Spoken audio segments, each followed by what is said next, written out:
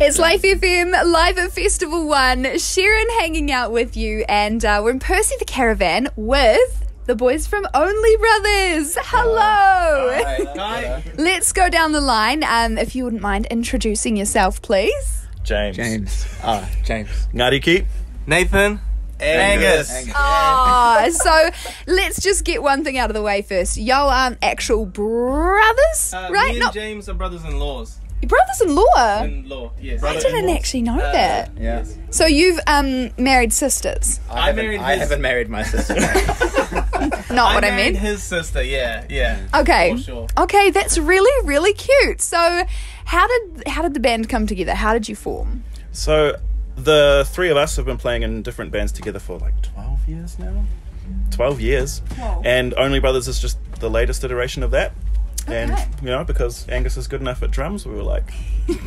Good enough at drums. What do you mean by that? Do you always remember all of the pieces to your drum kit? Yeah, maybe 90% of the time I take all the things that I need. What about that time you forgot your cymbals, though? Yeah, there was a gig where we were playing at a wedding and it was in the Coromandel, I think, and turned up, and an hour before we had to start I realised I didn't have my cymbals, so I had to improvise and went for a bushwalk and found some twigs that sounded somewhat like a chick, and then the rest I just had a mic and made the cymbal noises with my mouth.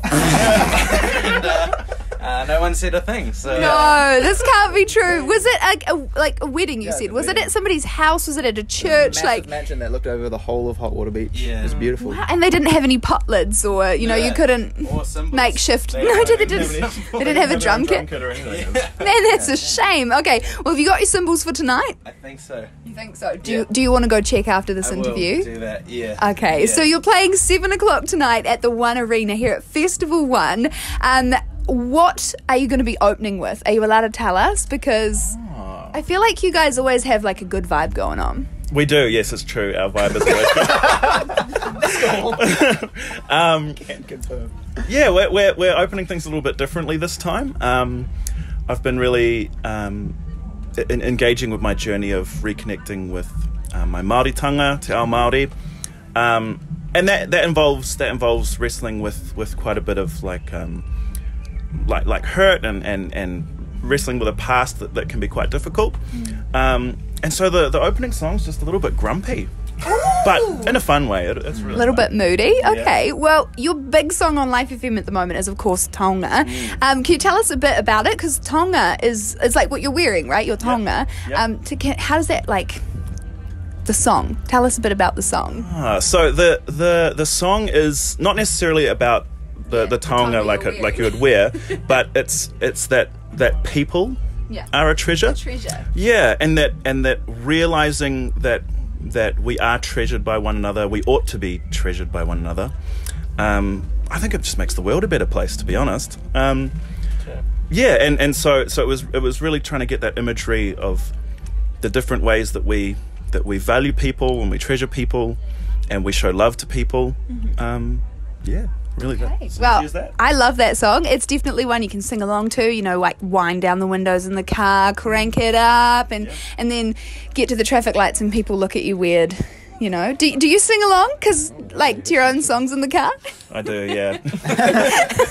I thought you my might. music. Well, you wouldn't make music you don't like, right? Yeah. Well, that's awesome. I mean, is there any new stuff in the works? Are you playing any new tunes tonight for the first time? Yep. During the first lockdown in 2020, I wrote 17 songs. No. And so the rest Do of you the know year... how many songs I wrote in lockdown? 18. None. None. I knew you'd one-up me and say 18. So we've just, this year, we've been trying to, and last year, we've been trying to just put those songs together, get through as many practices as we can. So we've got some catching up to do. And we've got a few of them tonight. We had one rehearsal where it was Tuesday night, got to about 9 or 9:30, and we get the alert that the second lockdown is starting. And so we were just like, should we just call it there, boys? Yeah. Yeah. Did Angus remember his cymbals? Big roast. This time it was like at his studio, so he did this time. They were already there. They were already there, so he didn't need to remember them. That's true. All right, you guys. Well, thank you so much for joining us in Percy the Caravan, live at Festival 1. This is only Brothers, and I feel like this is only the beginning for you guys. I'm so looking forward to seeing you tonight, 7 o'clock at the One Arena here at Festival 1. You're also playing an acoustic set tomorrow. Yes. 2:30 or 2. 2:30 at the Sunrise 2:30 Acoustic Stage. Where is that? I don't acoustic know. sunrise across the bridge, No down the path. promises on Oh, at least one of you knows where you're going. I'll follow her. Yeah, follow him. Make sure you remember your cymbals, Angus. They said no drums. Oh, it's acoustic. But they didn't say no cymbals, actually. So Okay. yeah. just Bongos, cymbals. bongos, I think. You guys are awesome. Thank you so much, and all the very best for tonight.